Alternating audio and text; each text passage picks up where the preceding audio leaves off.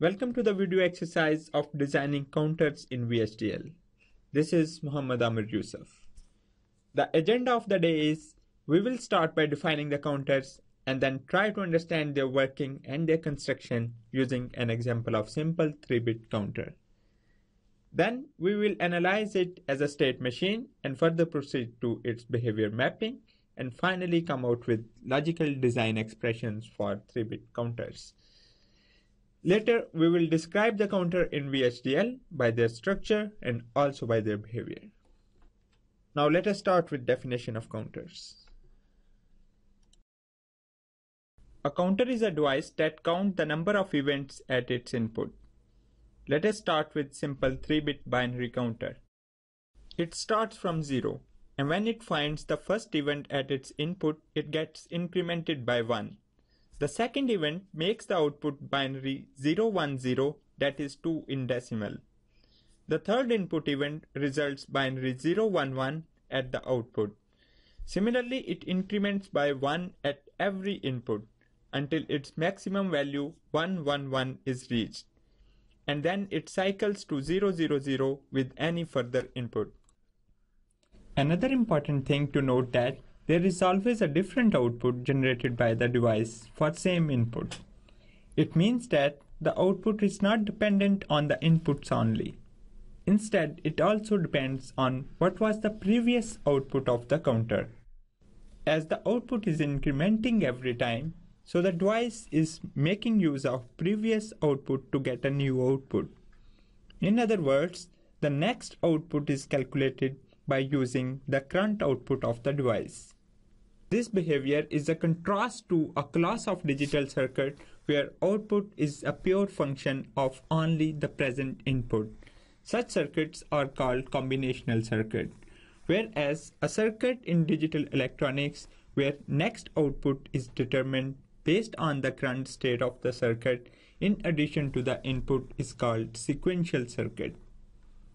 A sequential circuit is best described as a state machine. Our 3-bit counter has 8 unique outputs, so we can describe it as a state machine having 8 unique states starting from S0 and going up to S7. This state machine can predict the next state at every current state. Then, at incoming input, the counter can move to the next predicted state. This 3-bit counter state machine starts with state S0 with output 000 and move to state S1 with output 001 when it finds first input event. At the second input event, it moves to state S2 with output 010 and so on until it reaches the final state S7. If it finds a further input at state S7, the counter will roll over to state S0. Now let us design this counter in hardware. The first step is to map the behavior of counter as state machine in a truth table. As state machine has depicted in previous slide, it starts in state S0 and next predicted state S1. With an input event, it moves to S1, which becomes its new current state, and S2 its new next state. Similarly, it will cycle through all the 8 states. As we already have established that the counter actually uses its current state for calculating its next state. So we must have some memory element in its hardware design that holds the current state as an input for module responsible for calculating next state. 3 flip-flops are used for this purpose. I mean to hold the current state value.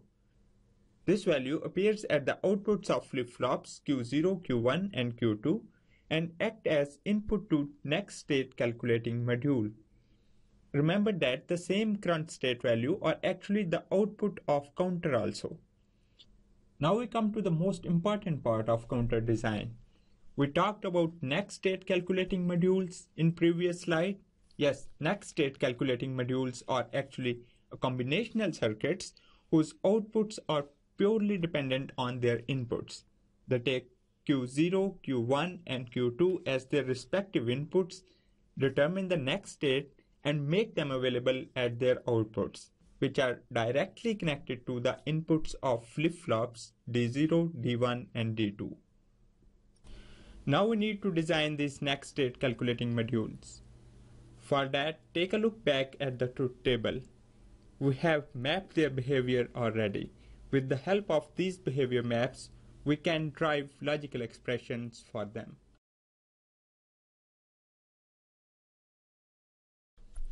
At this stage, we have well understood the device functionality, its inputs and outputs, its internal construction, and its working against the inputs. Now it is time to pick up the tool and implement it in hardware.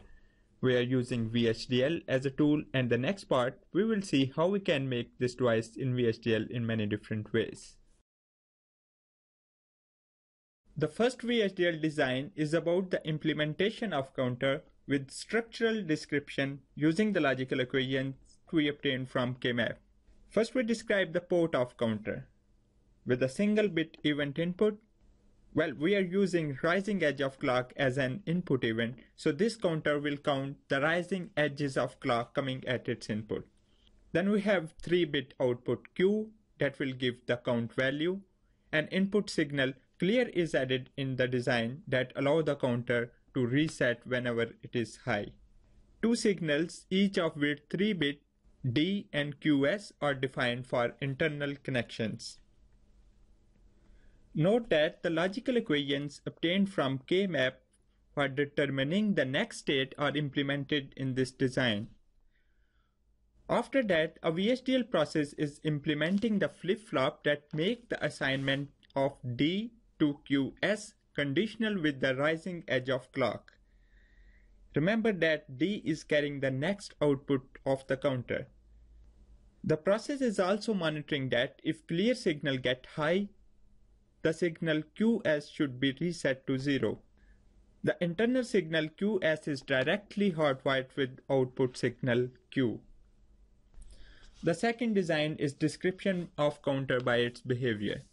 In this method, we are actually enjoying the real advantage of using VHDL that allows us to design hardware module by just describing their behavior, well, according to set standards of VHDL. Port is described exactly as it was in previous example. A 3-bit internal signal count is also described to carry the count of counter. A VHDL process is making sure that whenever there is high on clear signal, the count value should be cleared to 0. But when the clear is not high and there is an event at clock and the rising edge of clock is observed, then increment the signal count by 1. Note that we are not implementing any logical equation from K-map in behavioral description. That means that we don't need to go back to all that behavior mapping and logical expression derivations if we ever need to make a bigger size counter. The size can be easily modified by just modifying the width of output signal Q and internal signal count. The third method is an example of generic size counters where the size can be altered with significant ease by just changing the value of n. So this was the exercise for designing counters in VHDL. Thank you for listening.